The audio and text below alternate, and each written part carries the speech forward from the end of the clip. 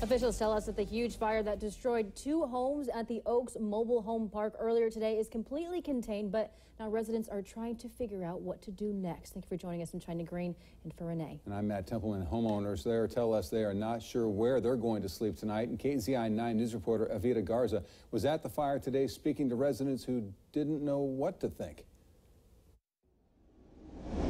As you can see behind me, crews are trying to clean up the mess. But earlier I spoke to somebody who owns one of these mobile home parks, and he still doesn't know what to think. The fire broke out about 12 p.m. today. Fire officials tell me there were about 5 houses involved in total, but only 2 were completely burned to the ground, as we showed you earlier.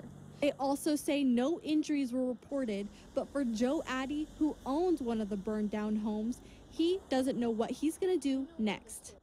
But anyway, I honestly don't know how to feel. I just put a lot of money into this old piece of junk mobile home, and it's just, it's my home. I spoke to fire crews today, and they say it's been a rough day for firefighters because of the heat. All hands were on deck from most Lane County fire departments, and ODF were even called to the scene to deal with the brush fire behind the burning homes. Crews tell me they still don't know what the cause of the fire was, but they say they're going to be out here for the rest of the day trying to figure that out. They also say they suspect the fire came from inside one of these mobile homes. Reporting in Goshen, Avita Garza, KZI 9 News.